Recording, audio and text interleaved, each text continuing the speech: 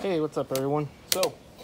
Um, I've noticed there's some videos that talk about installing the timing chain, and I know this is just going to be a small little clip, but I noticed that there's not that much detail in understanding where the markings are located for the 2ZZ engine. So if you take a look, this line right here, that's the marking. Now this is the actual gold piece chain. Sometimes the timing chain is an orange clip on it, and this one right here is a gold one or a bronze color. So what I need to do is get a crescent wrench onto here and turn it towards the firewall or the bulkhead of the vehicle, or towards the exhaust manifold, if you will. So I'm going to turn this way because I need to get this sprocket to move to the left so that this marking is actually on this gold piece. Now, I don't have to do any adjustments here on the exhaust sprocket of the camshaft, because if you see, the gold or bronze clip of the chain link for the time chain is actually on that marking. So let's see if I can put a light there so you can see right there the little dimple that's on the sprocket. It's actually aligned to that gold piece chain link. Okay, so that's really important right there before you go further with the process of installing the chain.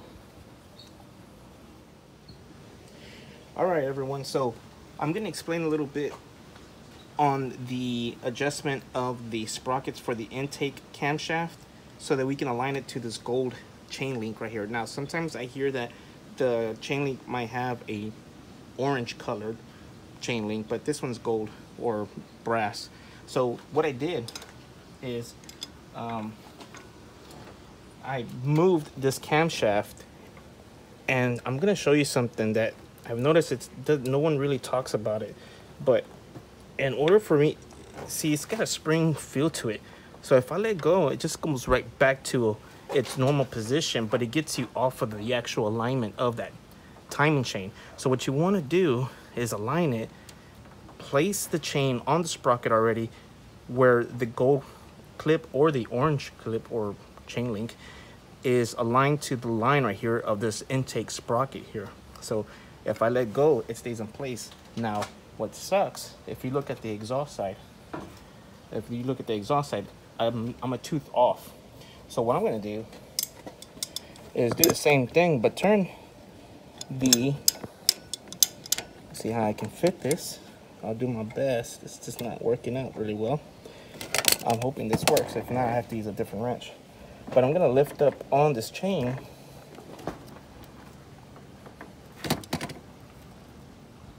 and see if I can get it in place, and I can't. And the reason why, it's because my wrench is sitting right here. So I gotta figure out, ooh, I'm glad I didn't check these. I need to tighten these up. Okay, so I gotta do it again and figure out what to do. But I definitely need to align that sprocket.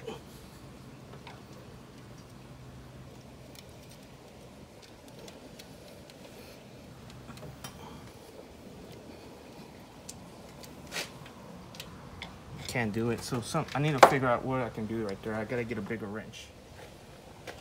All right, so I did say I needed a bigger wrench. Really what I needed, just need to rephrase what I was trying to say.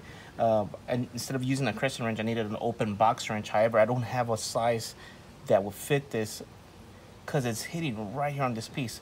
So unfortunately, I have to remove the chain again off of the intake side of the camshaft sprocket, and I'm just gonna move the chain just one tooth back so that the exhaust sprocket, if you see the dimple, is aligned to this gold tab here or gold chain link of my timing chain.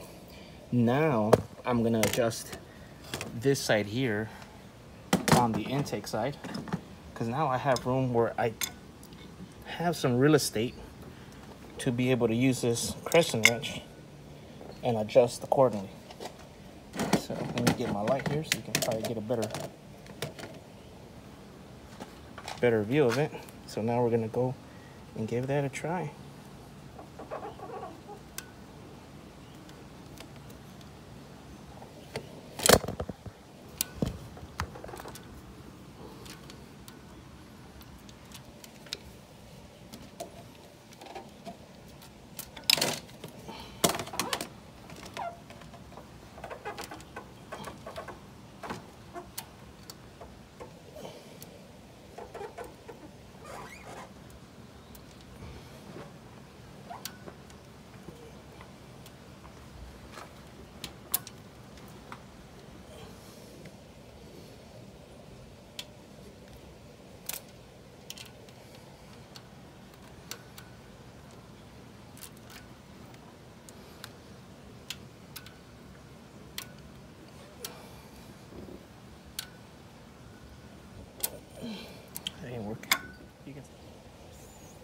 All right, so that didn't work. So now I'm just gonna take the chain off the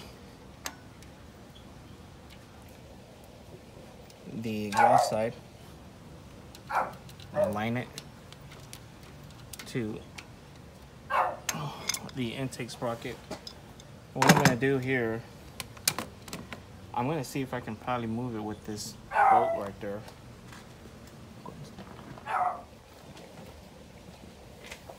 All right, so I was able to do it with this wrench right here. And what I did, I just lifted up on the chain just a little bit. I couldn't take it all the way off, but I took a little bit of tension off, the tension off of the sprocket. And then I turned this exhaust sprocket just a little bit towards the front of the engine, or front of the car, okay, or front of the intake, towards the intake area. And when I did that, I just kept on turning it until the sprocket was able to insert onto the chain link of this timing chain, where the little dimple is actually right there aligned to the gold chain link of the timing chain. And that's how I was able to do this timing chain installation. Thanks.